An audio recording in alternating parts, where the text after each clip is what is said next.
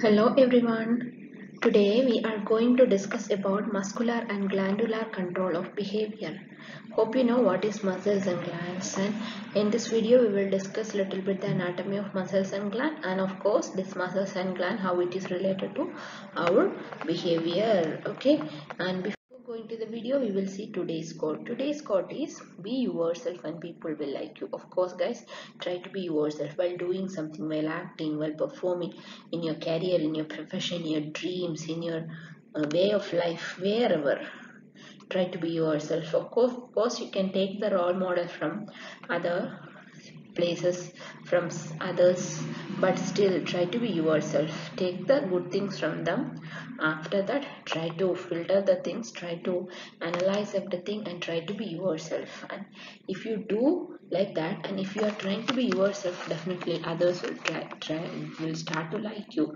Of course they will tell, he is good, I like him. She is good, I like him. He is good or she is good, we like him, we like them. So definitely others will start like you. So try to be yourself and people will like you guys. By Jeff Kenney. Okay, we are going to the video. Muscles and glands and their controls of behavior. Muscles. Muscle is a tissue present in our body which can drag to produce force.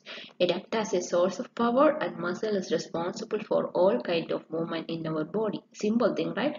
Muscle is a tissue which present in our body which control all kinds of activities, which helps in movement, which helps in standing, sitting, jumping, rocking, whatever you're doing, stretching.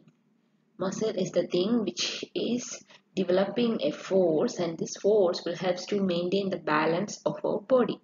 There are three types of muscles we can see. They are skeletal muscles, cardiac muscles, and smooth muscles. So these are all three muscles we can see in our body.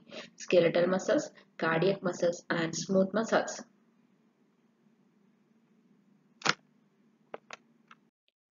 Now we are going to see the anatomy of muscles. I told you three types of muscles: skeletal muscles, cardiac muscles, and smooth muscles. Skeletal muscles attach to our body and it is under our conscious control. That means in our voluntary control. So skeletal muscles means around our skeleton there is a muscles. That muscle will help in all kind of our movements, activity, and it is under our control.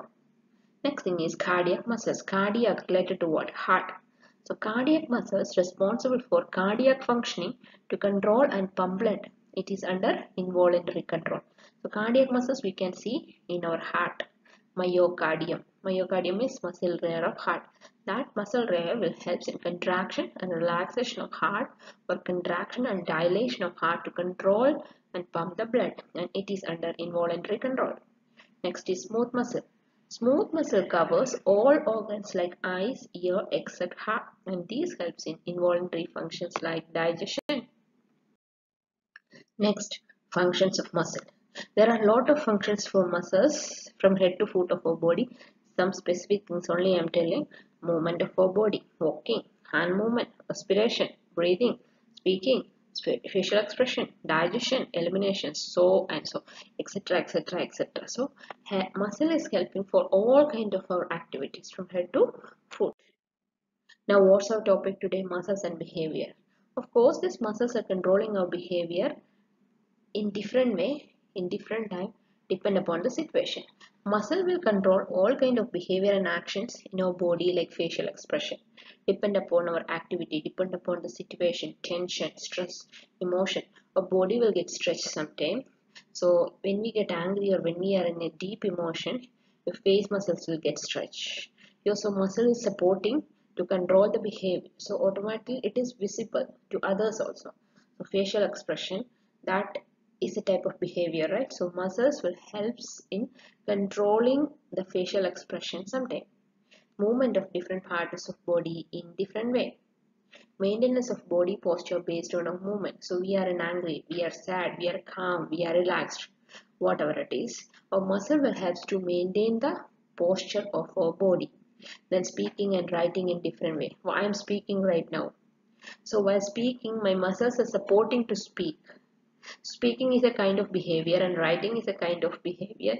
So speaking, writing, for this kind of activities, my muscles are supporting. So I'm moving my hand and I'm talking. So while moving my hand, my muscles are supporting to flex, relax, to spread our fingers. So speaking and supporting. So in that time, muscles are supporting. So behaviors and muscles are directly related to each other. Then mixing and chewing food in different ways. Then blood flow regulation based on the situation of your body. So muscles are directly related to controlling our behavior. Next, what is muscle tone? Muscle tone is the heart of muscles which helps to control all kind of movement.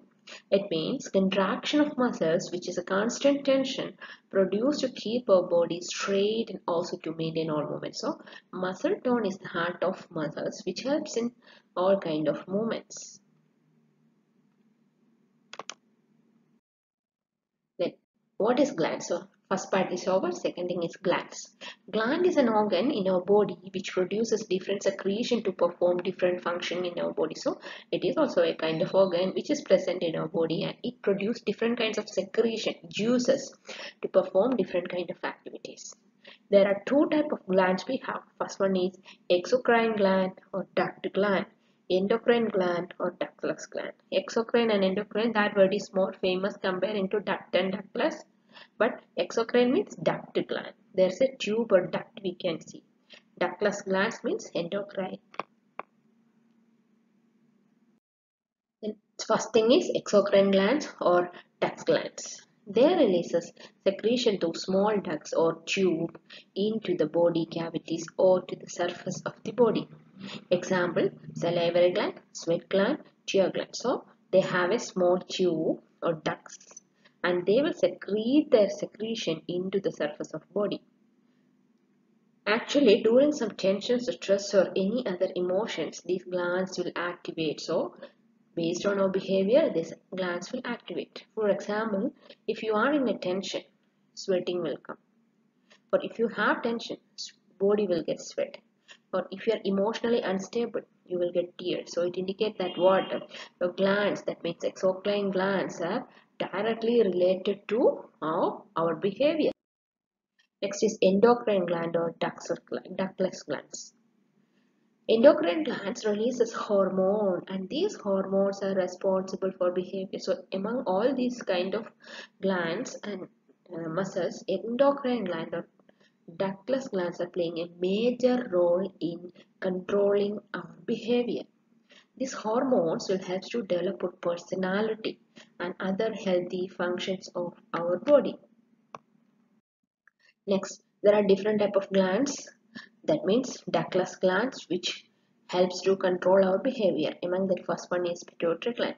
Pituitary gland, in this picture you can see in the base of brain, you can see that. Situated in the base of brain which descends from hypothalamus.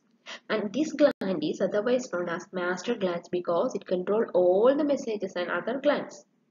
It secretes growth hormone and pain relief endorphin.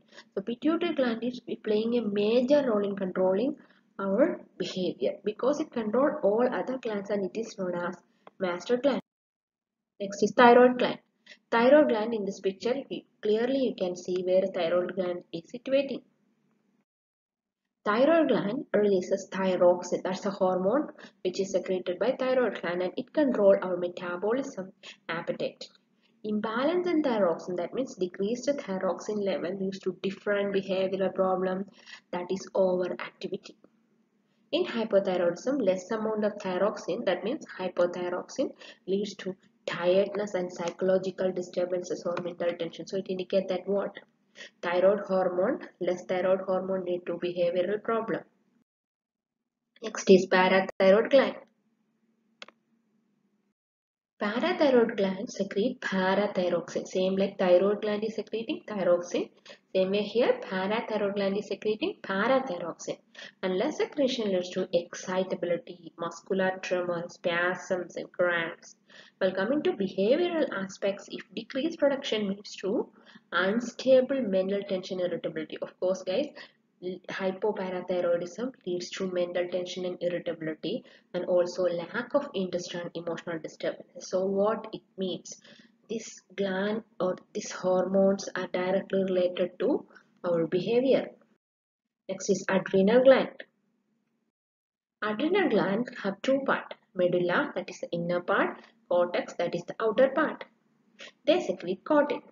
Less secretion of cortin leads to lethargy, lack of interest, depression, poor memory, tiredness, hard voice, rough skins, and growth of hairs on chest. So it indicates that what it creates both physiological and psychological problem. In that clearly, I am telling here that lack of interest, depression, poor memory, lethargy, etc. will arise if there is decreased secretion of cortin. So this adrenal gland is directly related to the development or formation or control of our behavior. It has two parts, medulla and cortex. And medulla, what is medulla? That is the inner part of this adrenal gland. Adrenal medulla secrete two hormones. First one is adrenaline, second one is noradrenaline. Adrenaline is otherwise known as epinephrine and noradrenaline is otherwise known as norepinephrine. And they are playing a major role in control of all kind of emotions. So when you think about our behavior, when you think about or when someone is discussing about the behavior change, directly we will talk about epinephrine and norepinephrine. So epinephrine and norepinephrine is playing a major role in controlling our emotions and behavior, like how to act, how to behave, how to do the things in different situations, and heartbeat, respiration, etc., etc., etc. Next is sex glands. Sex glands also playing a major role in also playing a major role in our behavioral control. Sex glands secrete sex hormones which control sexual activity and personality. Androgen is the male sex hormone and estrogen is the female sex hormone. Over, that means increased, and under, that means less. Secretion of the sex hormone, that is androgen and estrogen, leads to physiological problems as well as psychological problems. So it also shows that sex glands problems also leads to behavioral problems, psychological and physiological problems. So these are all the glands and muscles and how it is controlling our behavior. We had a discussion regarding muscles, different type of muscles and how it is controlling and how it is related to behavior, and glands and how these glands are controlling and how it is related to our behavior. Hope you understand. Thank you.